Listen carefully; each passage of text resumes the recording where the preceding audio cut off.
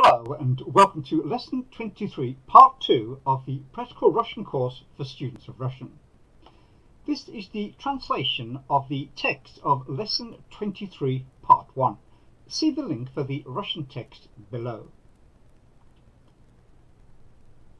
Listen and read the story Taste Stimulators. You will learn what taste is, what the tastes are, what causes loss of smell, what taste stimulators are, if sweets and carbohydrates can improve performance, what the research in the field of taste stimulators is, if bitterness can be a stimulant. Taste zones of the tongue. Coffee or tea without sugar affects the bitter taste zone. Lemon or cranberries affect the sour taste zone.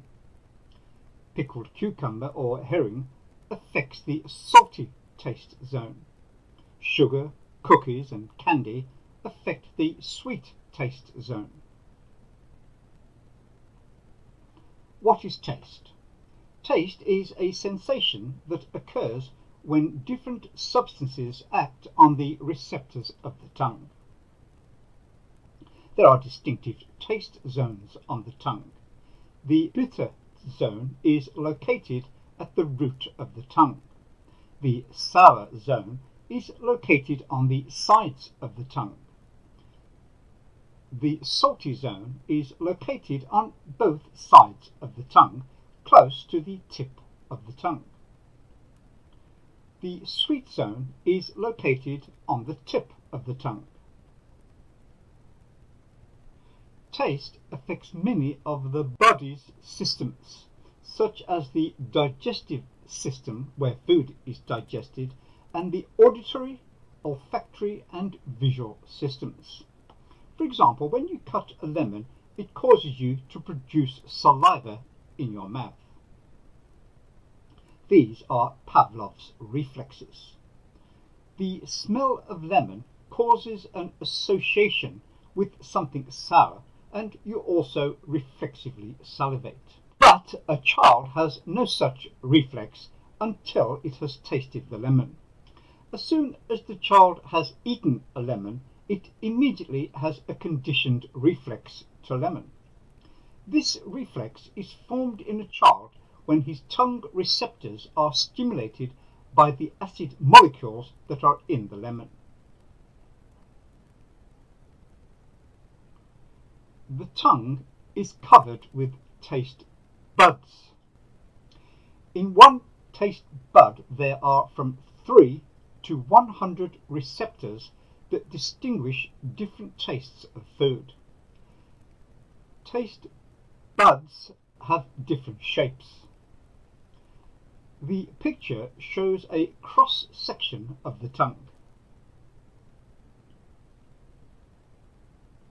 These tongue receptors transmit information to the brain about the density of the food you eat. They transmit information about whether this product is safe, in other words, whether it is dangerous for us, and whether it contains toxic substances that are dangerous to our health. When these receptors are stimulated by different substances from food, a signal is sent along the nerves to the brain, where this signal is analyzed. And then the function of the brain is to give a signal to the stomach, for example, to release juice into the stomach, which will begin to digest the food. Reflex connection of the senses with the brain. That's how everything in our body is interconnected. And when there is a violation of these connections, then failures of the functions of our body appears. For example, such as we cease to taste or smell. There may be a loss of sensation in muscle or in the skin.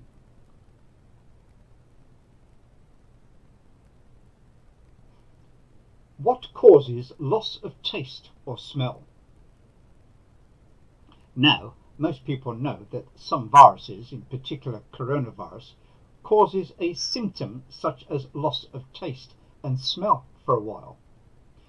And this, in the case of this virus, is not related to nose or mouth problems.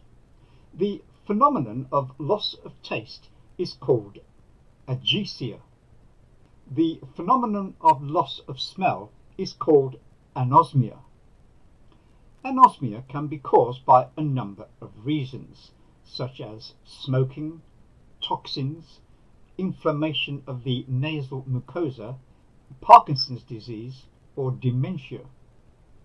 Scientists have learned that this virus has some tropisticity to the human nervous system. In other words, it prefers to affect the nerve cells of the brain.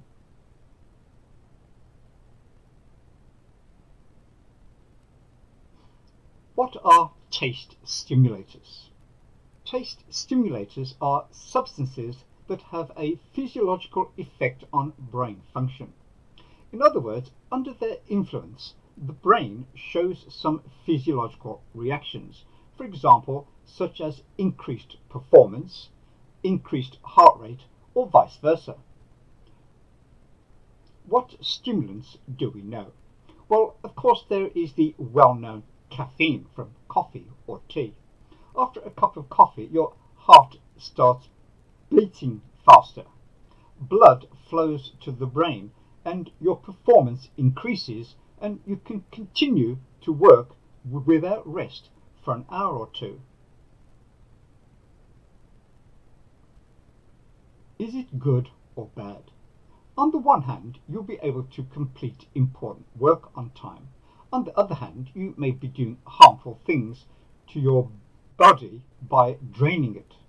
Of course, once or twice you can stimulate your body, but if you do this continually, then there might be a failure in normal, that is, in physiological functioning, and you might get sick. Scientists have found, for example, if you give a person sweet syrup to rinse his mouth, but he does not swallow it, but spits it out so that it does not get into the stomach, the result will be the same as if he ate or drank something sweet, and his performance will increase. So sweet, glucose, and bitter can stimulate the same areas of the brain that are responsible for the formation of dopamine, the hormone of joy and pleasure. A dog can have fun even in a puddle. And man, let food be for your pleasure and benefit. If you like this video, please subscribe, ring the notification bell, and like this video. Goodbye.